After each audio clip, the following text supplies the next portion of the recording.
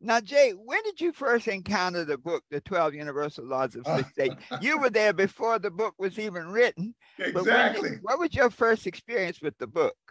I thought it was, not, I didn't think, it was definitely a godsend, Doc, because one thing I knew about you, see, I knew who had wrote the book. And I remember going to church, and you know what I'm getting ready to talk about. I'm talking about at Reverend Ike. Yes. And so you were in tune.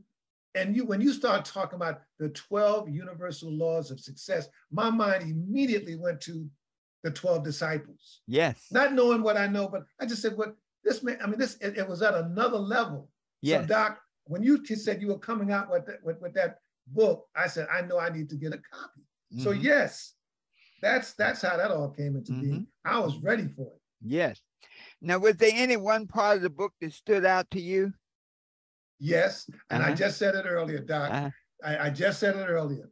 The fact that if you consider yourself to be a winner in life, you're going to have all kinds of challenges, okay? Yes. And you're going to be tested.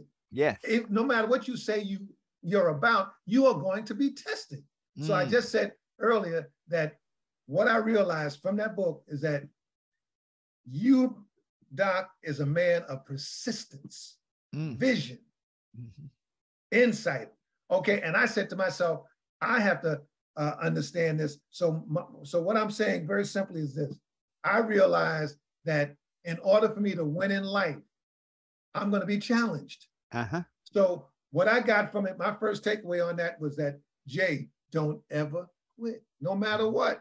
No matter what. Wow.